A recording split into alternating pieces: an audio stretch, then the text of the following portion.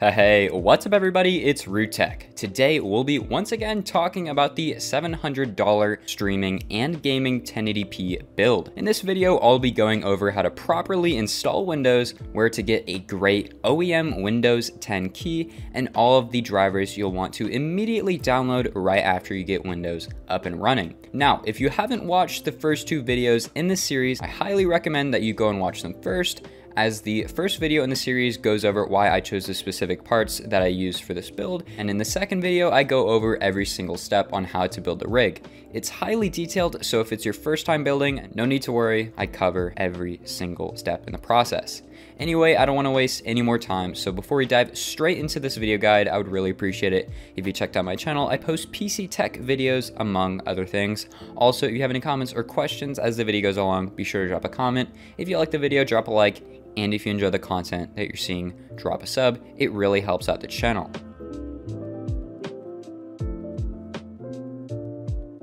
So the first step is to go onto a separate computer and plug in a USB drive that has a capacity of 8 GB or higher so that we can download Windows 10 onto it. Then go on the Windows 10 disk image ISO file download page, which will be in my description, and click Download Tool Now. Won't take too long, it's not a very big file. Drag it onto the desktop and then double click File. It'll take a couple seconds to load, as you can tell. Once it does load, accept the software license terms. It'll then take another little bit to load. Then select Create Installation Media and click Next. Now ensure that it is the language of your preference. You have Windows 10 selected and the architecture is 64-bit.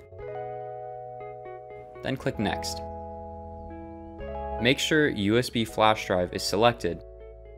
Click Next. And then ensure it's installing onto your USB drive. Then click Next and it'll install it onto the USB flash drive. This will take a little while, so you're going to want to just let it sit for 20 to 30 minutes. So now that Windows 10 has successfully been downloaded onto the USB drive, it is time to plug it into the new PC. Press the boot button and then spam the BIOS button. Now the BIOS button varies from motherboard to motherboard. If you have an MSI board, the proper key to be spamming is the delete key. Now change the boot order so that it boots to the USB drive first. Now in most cases, it'll already do this since there's nothing to boot to on the SSD anyway, but in case you're using an old SSD, this is the proper step to take. While you're in the BIOS, another good thing to do is activate XMP. This will allow your RAM to run at higher clock speeds if it's capable. Once you've done these 1 or 2 steps, click the X on the upper right hand corner and click Yes to confirm. It'll then reboot the computer and boot to the Windows installation prompt. If you see a black screen with the Windows logo and a loading bar, then you're on the right track. When you reach this window, ensure the correct language and time format are selected, and then click Install Now. It'll then take a little bit and start setting up the process for the installation of Windows. Then click I don't have a product key. You'll be able to put in this product key later on. Then click Windows 10 Home or Windows 10 Pro and then click Next. It'll then take another couple seconds to load. Then click I accept the license terms and click Next. Now click Install Windows Only and select the drive that you're installing Windows onto. Now I highly recommend you install Windows onto an SSD, as it'll make Windows a lot faster. And then let Windows install. This will take around 20 to 30 minutes, so just let your PC sit, go get yourself a nice little snack or something, watch some TV, and let Windows download. Now head over to DigitalChillMart, best place to get a Windows 10 license. I've been working with these guys for a long time, so trust me, this is a trustworthy website to get a really cheap Windows key from. Then you're going to want to get the key for whatever Windows version you downloaded, being Windows 10 Home or Windows 10 Pro, and then click Add to Cart and check out. You'll then be emailed the Windows license key after you purchase it. Once you have the activation key, click the search bar in the bottom left, type in activation, and then click activation settings. Now you should see something that says activate Windows right around this area. It should look like this, and that's where you're going to want to type in the key that you received from DigitalChillMart.com. Now that the operating system is up and running, it's time to download the drivers and other essentials.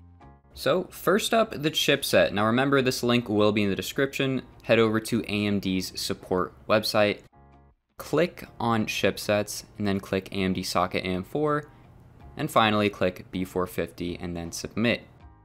It'll then take you to this page where you can find the Windows 10 64-bit edition of the AMD chipset drivers. Click download, give it a couple seconds to download, and then drag it to your desktop. Then double click it, click yes when it asks to make changes to your device, and give it a couple seconds to load. Make sure everything is checked and then click install. It'll then take a little bit to download all the necessary drivers for your AMD Ryzen processor to properly run on your system. Then click restart, which will restart your system and put into effect all the drivers that you just downloaded. After your system has rebooted, go to the search bar in the bottom left and type in power and click edit power plan. Then at the very top, click power options. Make sure you have AMD Ryzen balanced or AMD Ryzen high performance selected. After that's finished, head over to the same exact website, the AMD support site, which again is in my description.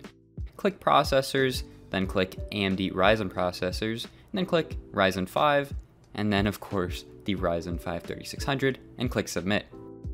Then go to the Windows 10 64-bit edition download prompt, and click download.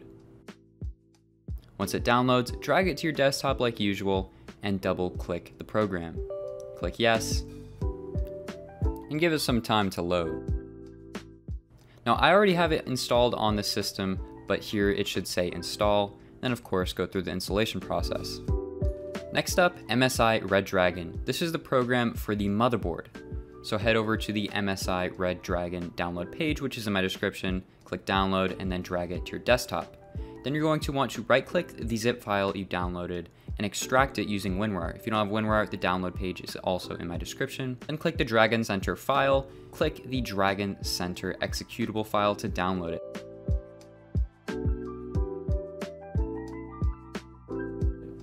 Click next, click I accept, click next again, and click install. Now it won't tell you when it's finished installing, it'll just close the installation progress bar window. So all you're going to want to do at that point is restart your computer and it'll be ready to be used. And last but not least, the driver for our graphics card, the RX 580.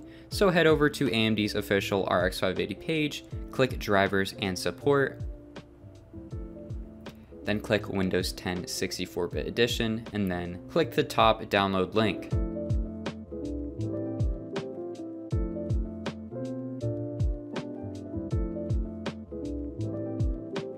Click on the just downloaded executable file, click yes, and then click install.